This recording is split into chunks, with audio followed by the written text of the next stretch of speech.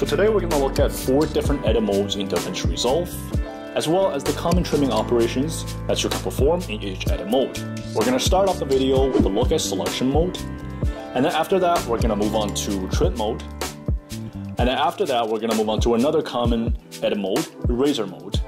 And last but not the least, we're going to wrap up the video with a very quick look at a dynamic mode. So let's get started.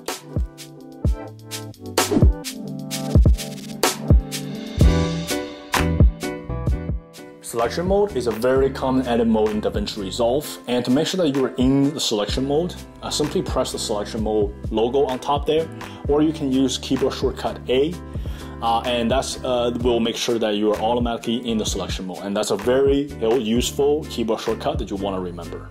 Now the first operation we're going to look at is simply moving clips around, and to do that you just need to select a video clip and you can move it around, move it to a different location, move it to a different part of this video. It's a very simple operation to do, but it's also a very common operation to perform. Now the next thing I want to mention is that when you're moving clips around and when there are adjacent video clip, and as you're moving into the adjacent video clip, you will effectively override the adjacent clip. So, and now when you're moving away from it, you are not going to be able to retrieve the overridden clips. So what happens is that you will see that you will have a gap now between the current clip and the adjacent clip. So that's something you want to definitely keep in mind when you move clips around, in selection mode. This works differently in trim mode, but in selection mode, this is what happens. Now let's go to another video here. Once again, as you move away from it, you will now have a gap in between the current video clip and the adjacent clip. And now as you move back to the original spot, you will once again have another gap there. So something that you definitely want to keep in mind when you move clips around in the selection mode. Okay, so the next thing we're going to look at is resizing video clips in selection mode. And to do that, we need to select one of the endpoints in a video clip. And then once you select the endpoint here, you can drag it to the right, drag it to the left, and that will effectively resize the duration of the video clip. But one thing I want to mention is that as you resize it and you're resizing into the adjacent clip, in this case here, you will once again override the adjacent clip. And the thing also to keep in mind is that now as you try to resize it back or try to scale it back, now you will not be able to retrieve the overridden clips. And so what happens is that you will have a gap now between your current clip and the adjacent clip. And let's go to this video here, right here. Again, you are overriding the adjacent clip when you try to lengthen it. And now when you, let's go to this endpoint here again also. Let's just lengthen this entire video clip. But now when you try to shorten it, now you will see that you have 2 gaps between the current video and the 2 adjacent video clips. So something you definitely want to keep in mind when you are doing this in selection mode. The next thing we're going to look at is row edits. Now to do row edits, all you need to do is to select 2 endpoints between 2 adjacent video clips, and then you can move it to the left and move it to the right. This will not affect the overall duration of this video. So what happens is that as you're trying to lengthen one video, the other video will automatically shorten in duration. So it's actually quite cool, and this is very helpful when you're trying to adjust the frame at which one video transitions to the other.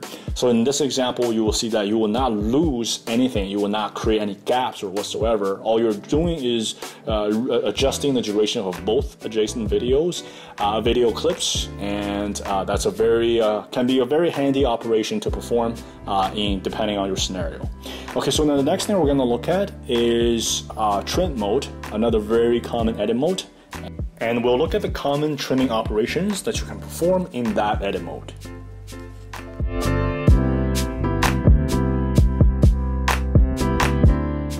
Trim mode is another very common edit mode in DaVinci Resolve, and the best part about trim mode is that it really makes up for some of the shortcomings that you saw in selection mode. So it's definitely an edit mode that you want to understand. To make sure that you're in the trim mode, you can either just press the trim mode logo that are on the top. It's actually right next to selection mode, or you can use keyboard shortcut T. By simply pressing T, you automatically switch to the trim mode. Okay, so now the first operation, trimming operation we'll look at is something called slip and slide.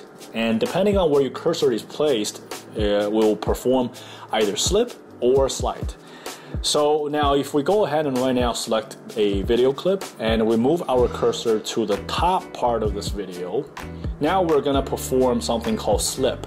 And what slip is essentially is just keeping the duration intact, but replacing this video with another part from this same video. So as you can see that as we drag it left and right or to the right now we are replacing it with another part from this video, and as we move it to the left, again it will replace it with another part from this current selection, but it's not changing the duration.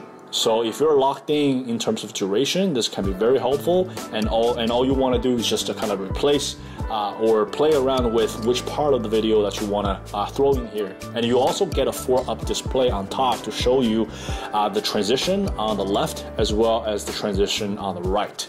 So this is a very cool operation for sure.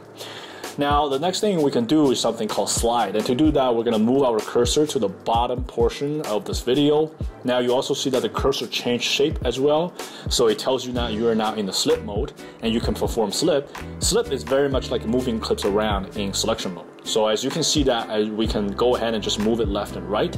We essentially just move it, we can move this clip to a different location. But the cool thing, as you notice right here, is that when we're moving clips to a different location in trim mode, we're not leaving any gaps. We're not creating any gaps. All the adjacent video clips will automatically adjust in terms of duration in order to maintain a connection to the current selected video clip. So this is a very cool thing, a very big advantage compared to when you move clips around in selection mode. So as you see that the connection will maintain intact, but the duration of the adjacent videos will adjust automatically. And let's go ahead and go to another video right here.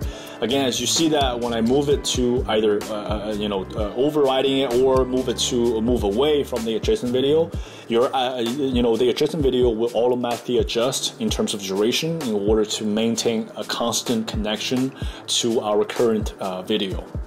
So that's another very cool operation you can perform. It's very similar to moving clips around in selection mode, but it has a huge advantage, not leaving a gap when you do that in trim mode. Next thing we're going to look at is ripple edits. Now ripple edits is very much like resizing when you in selection mode. So we need to go ahead and select an endpoint from a video clip. But look what happens when we resize or when we do ripple edits in trim mode. See, all the other videos will not get compromised in terms of their duration. You will not override any adjacent video, and all the other videos will automatically move in order to maintain a constant connection to your current video. So as you resize it up or size it down, doesn't matter.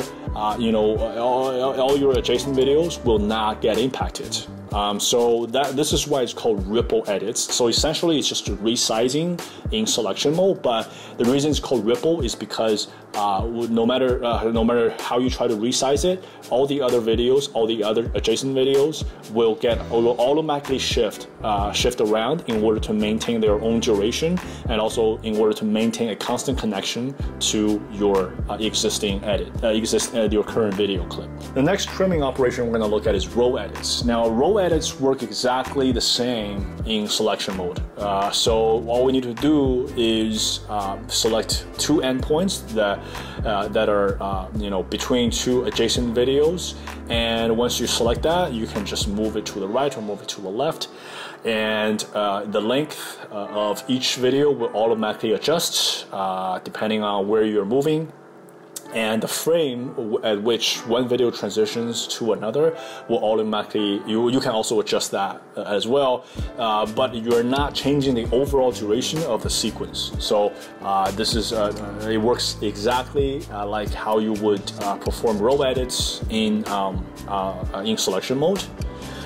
Okay, so now we have looked at some common trimming operations that we can perform in trim mode. As I mentioned earlier, there's a huge advantage compared to selection mode, and definitely this is something you want to keep in mind as you perform video editing in trim mode.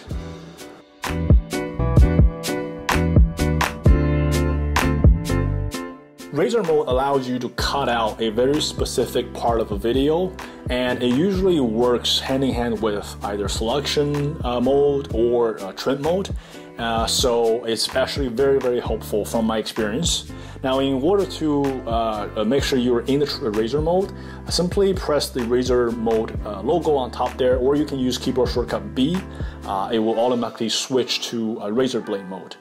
Now, the next thing you're gonna do is that as you come down to your select video, you will notice that the cursor now looks like a blade, and as you hover over different frames, it will allow you to preview that frame as well, so it can be very precise. So let's say as we go to this particular frame, if we want to decide that this is the one, we simply need to click, simply click, and now allow you to cut and make a cut there, and then we can come to another frame and make another cut. So now effectively you just separated that video into 3 parts. At this point we can go ahead and switch to, let's say, selection mode, and we can just simply remove this part of the video.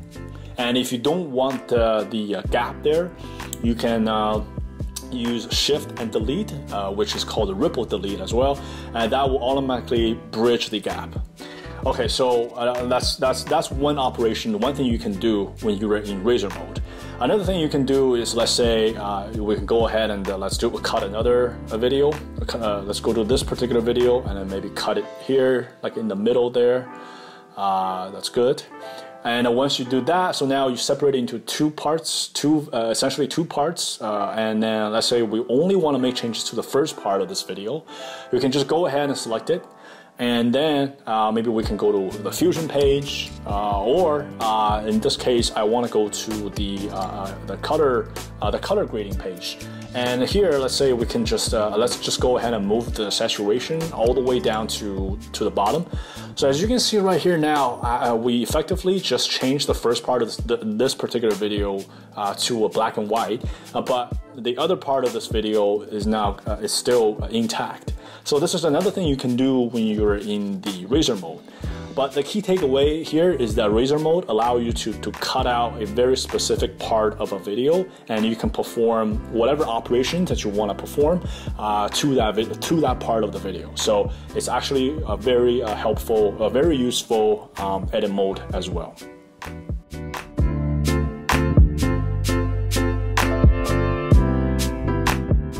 Dynamic mode is the last edit mode we're going to cover here today, and it works hand in hand with selection or trim mode. And the reason why I think it's optional is because pretty much everything we do in dynamic mode are already covered in either selection or trim mode. It's just a matter of learning to use the JKL key to perform the same operation, therefore kind of making it more efficient, speeding up the process. It's definitely for more advanced editors.